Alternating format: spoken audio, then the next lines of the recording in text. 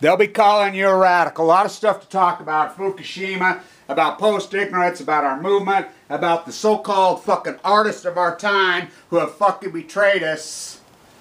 These are the flowers that we're going to use. If somebody says post-ignorance is what? It's what? It's the foundation. No, it's the opposite of a foundation. Yeah, and I want people to tweak this and use this. I hope it shows up decent. I'll take some pictures, paste it on my Facebook. It's a seed. It's an organic wildflower seed that blew in the wind and landed. That's what post-ignorance is. This thing has to grow, as Occupy did so much. It did so much. And Occupy had it right in so many ways. They had it right. Fuck the old celebrities. Keep them the fuck out. They did let Michael Moore show up, which he gets a piece. He gets a piece. No matter of any movement in this country, he gets a piece. Not because we agree with him, not because of whatever. Because he did the fucking work. He did the work. You watch fucking Roger and Me. Watch Fahrenheit 9/11, not just in an artistic way. Those things are the most brilliant fucking teaching documentaries ever. He did the work. As we say, fuck the clock, Patty. Fuck the clock, Patty. You guys put her on this fucking pedestal. Bruce, we put him on this pedestal. Yeah, they did the work in 1970s, and we made them rich. I mean, Fleetwood Mac, you know, Stevie, right here. I remember seeing Stevie, putting my arms around with her, hugging her. When we were teenagers. For what, $7? She's a Utah girl, by the way. She, you know, Arizona, but she grew up here. We all fucking knew these people. They were us, we were they. Yeah, all of a sudden they freaking turned into this abstraction and moved away. And I want to say about this, about Washington Square. Leave your fucking guns fucking home. What are you going to do, shoot an isotope out of the fucking air? Leave your fucking cliche one-liners home. We don't know the difference between a cliche, a fucking slogan, or a truth. There are lots of great truths. Social media has been a powerhouse in activism. It has changed the world. As these videos, my art, I mean, you think about my art, our art, your art, we art, info art. Think about when you click on a video.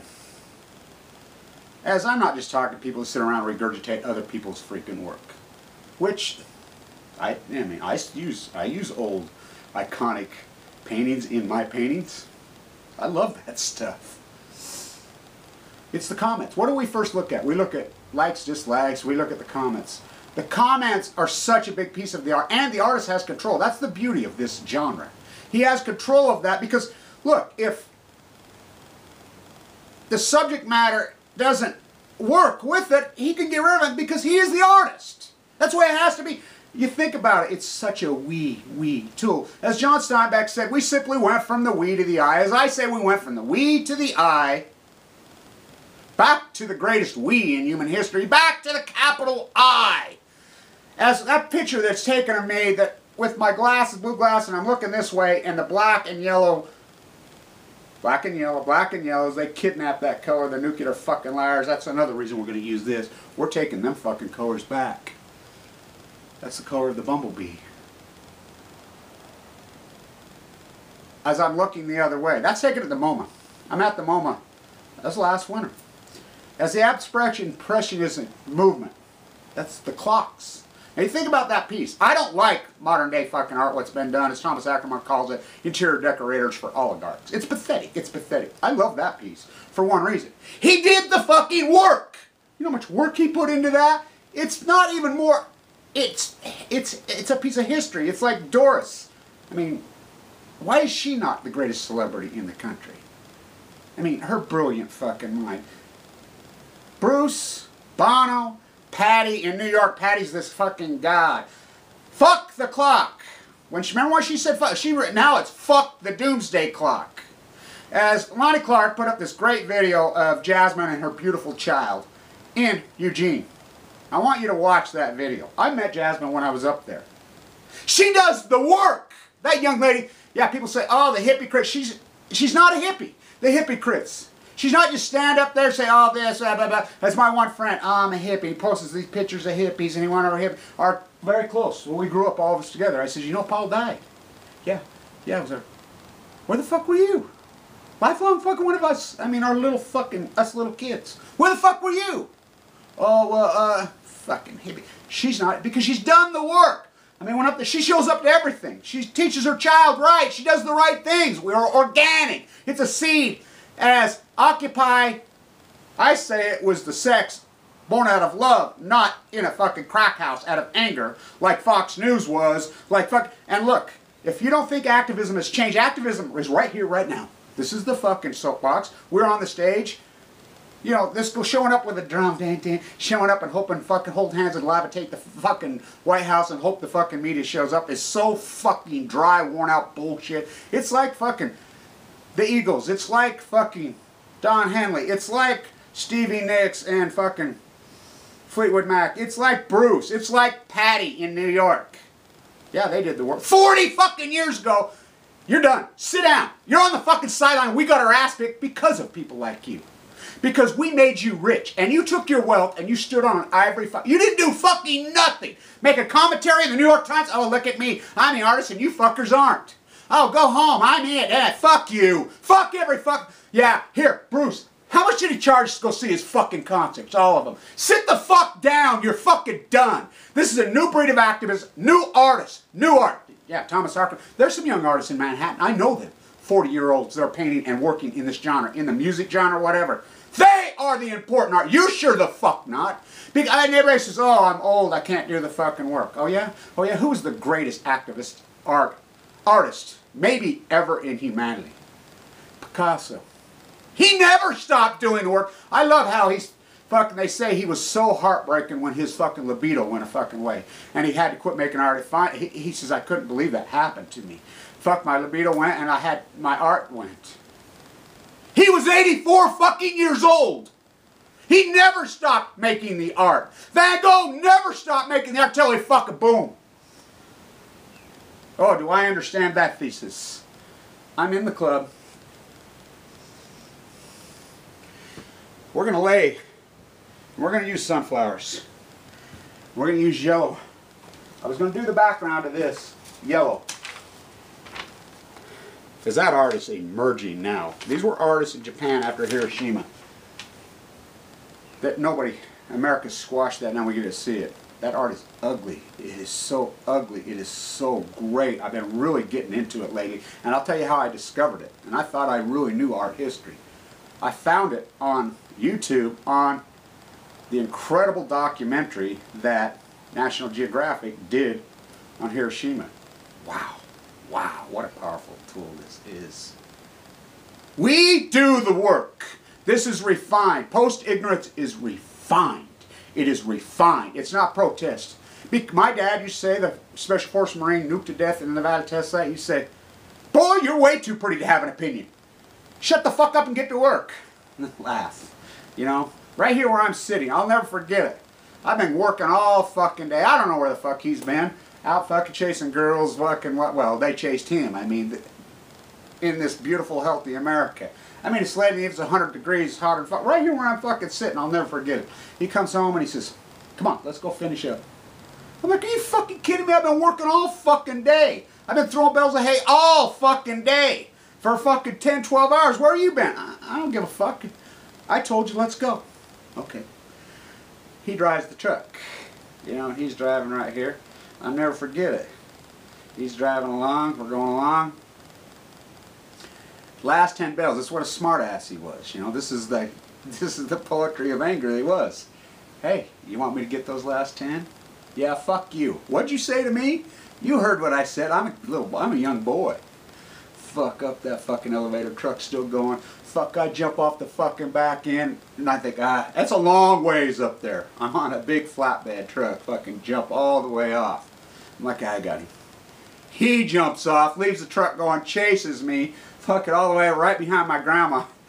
I mean, I think about that so fucking much. He's gonna fucking kill me, you know. I had to hide out there for weeks and fucking, then, you know, later on, I mean, I hid out there for 2 fucking weeks. My grandmother had to protect me from him. And she's like he would have done anything, would never lay a finger on you. He understood. He was older by then. Well, About 50, I think he probably was then. He died shortly thereafter. But he did the fucking work. We have to do the work. We have to understand this economy. As I call it, science fiction economics. It really is science fiction. Greenspan, the Ayn Rand fairy tales. We have to run. The usury-based economy is nothing but cover for, they call it the service-based. It's a usury-based. Usury, Jesus Christ threw the money changers out of the temple. We all understood usury from 1313 all the way, 2013, from all the way. I have done the work. I understand economic, try me. Tariffs, usury laws. That's why we're going to walk down to Alexander Hamilton's grave. The enforcement of interest. There is no wrong or right, there's only popular opinion. How did they switch popular opinion into this radical lie, upside down world, as Lonnie Clark calls it? Fox News. Rupert. Kiss the ring. The Queen. That philosophy says the New World Order. I love that. That's how backwards those fuckers are. The New World Order is the old world order. Pay the Dragon Slayer. Pay the Dragon Slayer. Fuck the clock. As she says, Jasmine, in that video. It's a human thing. It's a human thing. Those girls died. It's a human thing. Because people could relate. Because they loved those young women. Because who doesn't love a young girl? Because I remember the day that Bill Clinton betrayed us. 1994. I'm walking along. I was at our school business. And I'll never forget it. As he run, I'm the next freaking John Kennedy. I'm the next John Kennedy. And we fell for it. It's the ultimate betrayal. No, do you think John Kennedy, I mean, he tried to freaking whack nuclear. You think he would have signed NAFTA? Are you fucking kidding? As I say, it was June 6th. So many things on June 6th. One, D-Day.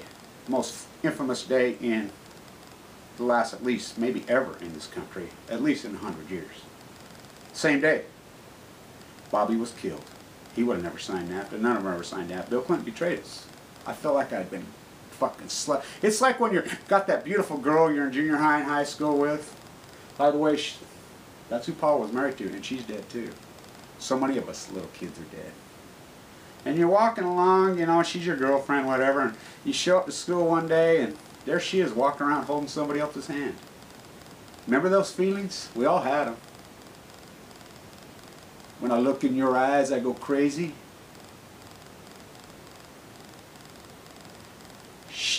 That's what it felt like that day. Bill Clinton betrayed us. He was a Rhodes Scholar at Oxford. The antitrust school.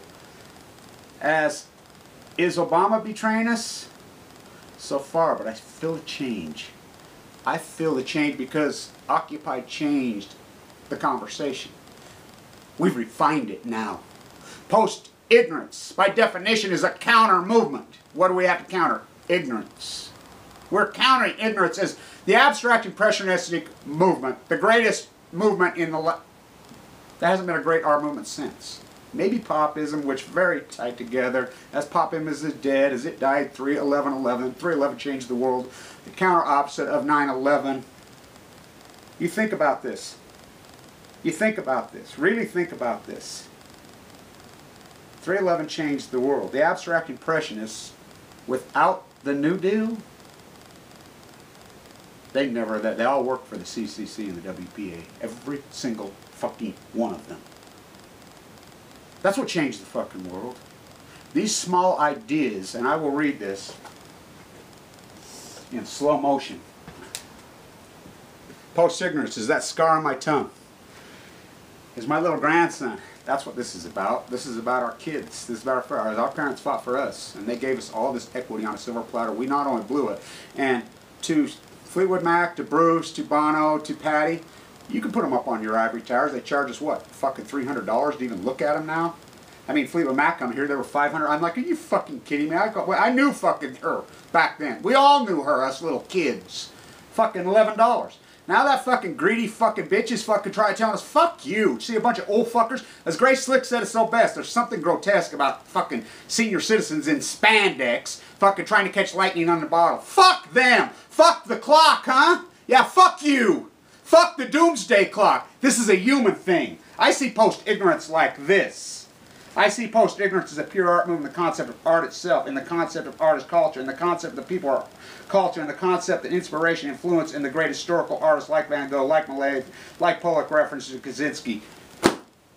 I read the fucker online. I'll tag it right here. I read the whole book online. For free. All of it.